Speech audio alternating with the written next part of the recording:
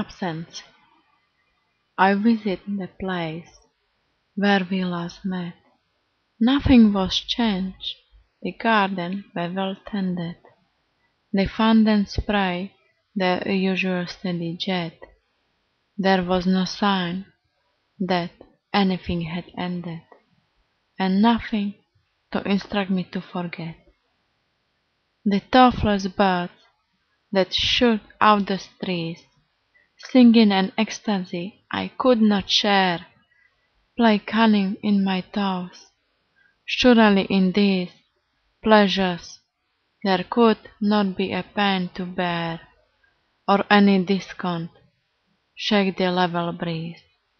It was because the place was just the same that made you absent seem a savage force, for under all the gentleness there came an earthquake tremor. Fountain, birds, and grass were shaken by my thinking of your name.